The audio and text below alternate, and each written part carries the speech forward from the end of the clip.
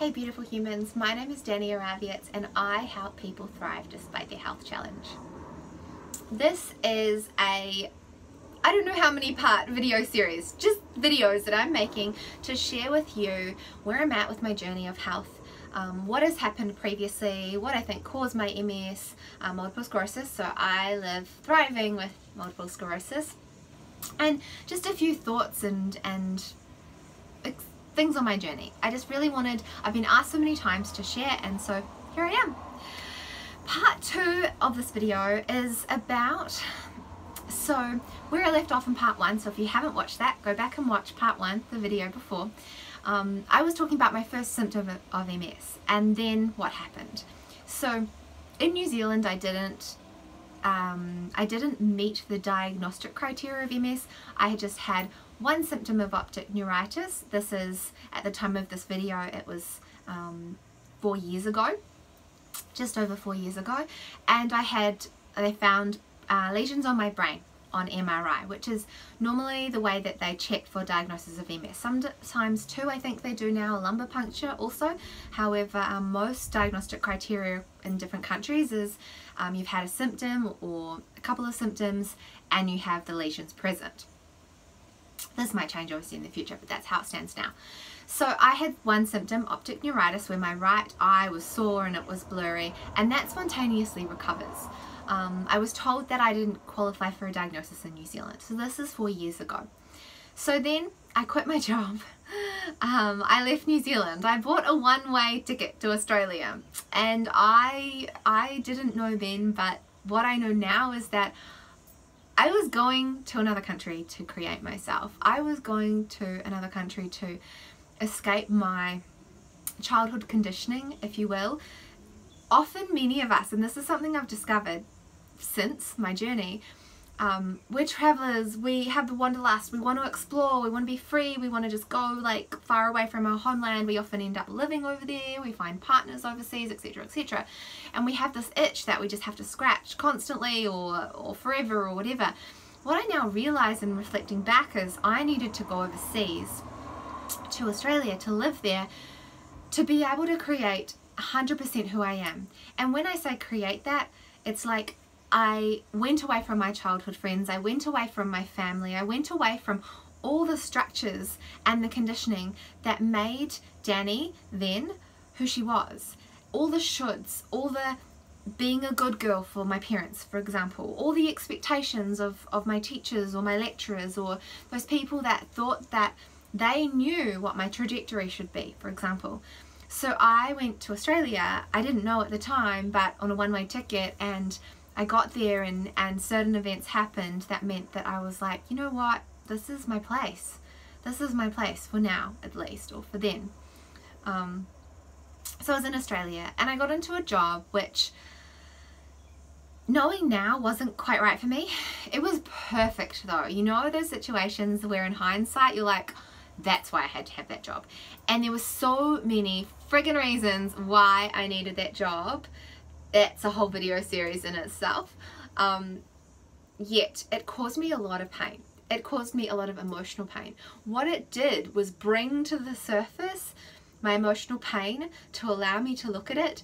It also subsequently or simultaneously brought up a lot of physical pain, which was stored in my body. And I now know through that experience the deep intimate connection between emotional pain and physical pain, and how through relieving emotional pain we can change physical pain as well. Not necessarily without working on the physical simultaneously, but both modalities or both ways of seeing illness and dysfunction and pain and stuckness or whatever, fear, etc. Is just so freaking powerful when we see them in relationship to each other and work on both rather than just one and then wonder why there's just this element that's still, you know, faffing around. Why this is relevant is because as I progressed in this job that I was stuck in, this is my belief structure, right? I wasn't actually stuck. I had full choice, but I didn't believe or didn't feel like I had the power or the something in me that could get out of the situation I was in. I didn't believe in that instance that I could support myself if I didn't work that job. So I stayed in the job. And the longer that I stayed in that job, the longer or the more my emotional discomfort built upon itself, and it was getting worse. It was getting worse. And at the same time, there was this pain in my body. It started in my hip flexors, it moved to my quads, then it moved around to my glutes, and it was like that feeling that if you've done a really full-on workout at the gym and your muscles are really, really tight and sore and throbbing, it was that, and it was over months and months and months. This tightness and this pain was getting more intense, and it was moving slowly, and it got to the point that it then morphed into sciatica, so down one of my legs and into my glute. There was this, like, you know, searing pain that would just stop me in my tracks and bring tears to my eyes, and then it progressed to not being able to walk. So it was just incredibly intense and incredibly emotional, and when your body is just kind of falling down around you, it's just this, it feels so freaking hopeless. So not only was my physical body doing stuff, but my emotional body was doing stuff, and I was just, it was a pretty dark place, time in my life. But what happened then was I was forced back into that MRI machine. So as I've said previously, I had first had my brain MRI and found symptoms and evidence of MS, but not had a diagnosis of MS, about 2 years before that. And then I needed to be re-MRI'd, and the irony is that I worked for a radiology company so they could plonk me back in the machine, but this time it was for a bulged disc in my back. So it was to do with sciatica, it was to do with back pain.